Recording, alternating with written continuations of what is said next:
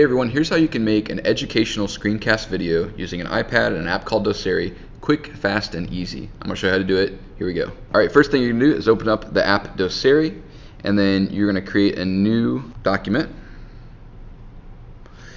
And there's all these backgrounds to choose from. I'm just going to choose white, though I often draft my videos in a background like this so I can write straight across and not have my text kind of go down. First thing you do is draw out a picture that you want.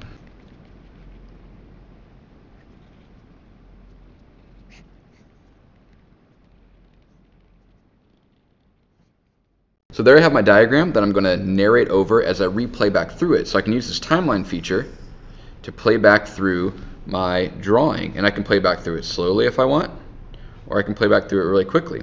I can also put in stops, so maybe I want to make a stop after I say cell body, so I have plenty of time to talk about it. I can add in a stop right there, and then maybe I want to stop after my dendrites, I want to stop after axon, and then that'll take me to the end. And so now I'm ready to record, and whenever I'm ready to record, I'll just play through it. It'll draw it out while I narrate over it, and it'll stop. And whenever I'm ready to go to the next part, I can hit play again, and it'll narrate, it'll go to the next section. I can also point things out. If I take the iPad and flip it vertical, then I can point here at the top. So as I'm narrating, I can point to different things and say, okay, this right here is the cell body. These are the dendrites. I've got dendrites over here and here and here. This whole thing is the axon. So I can say things like that while I'm recording.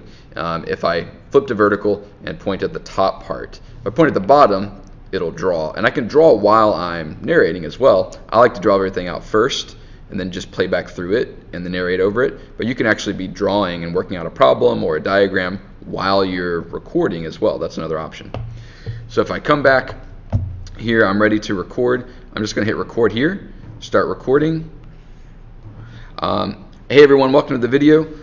This is all about multipolar neurons. So I'm going to sketch out my neuron here, and we can see that it's got different parts to it. The first part I want to talk about is the cell body. The cell body, blah, blah, blah, blah, blah. We've got dendrites as well. Dendrites are going to take in signals from other neurons into the cell body.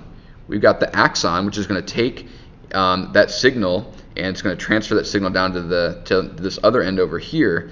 And what happens, I can draw some arrows here to show that signal traveling down this direction. And those will eventually reach the axon terminal. And the axon terminal will communicate that message to another neuron. All right, I'm going to hit stop record there. Now I've got a recording that I can share directly to YouTube, or I can export it as just as a video file to upload to whatever learning management software I have, and then my students can watch that. I can assign that to students. I like to do drawings like this, and students just have their own paper and they draw out the diagrams with me. I think that helps them remember if they actually do the diagrams themselves, and it's very clear like what's supposed to be in their notes. They should have everything that I wrote, plus just little notes about like what each thing does, about the functions of the different parts. So yeah, as simple as that. I did that in just a few minutes. Now I put a lot more time and care into my videos because I care about that, but it doesn't matter, right? If you can make a video quickly and get it out to your students see you delivering the instruction to them, and you can tell it however you want. You can do it quick, fast, and easy like this, and it works really well, I think. One other thing, Doceri also integrates with PowerPoint really well, so if you have slides that you want to annotate and work with, you can do that. It also works okay with Google Slides, so if you have Google Slides that you want to draw on and annotate, you can do that as well if you don't want to just freehand draw everything as you're making your videos. If you want to see the actual video that I just recorded, I'm going to play that at the end of this video, so just stick around if you want to see what the final product looks like of that quick, fast, and easy video I just recorded, and have fun making videos. Hey everyone, welcome to the video. This is all about multipolar neurons. So I'm going to sketch out my neuron here, and we can see that it's got different parts to it. The first part I want to talk about is the cell body. The cell body, blah, blah, blah, blah, blah.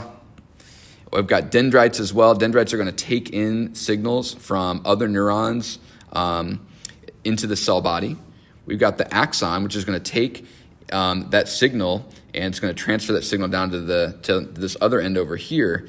And what happens, I can draw some arrows here to show that signal traveling down this direction, and those will eventually reach the axon terminal, and the axon terminal will communicate that message to another neuron.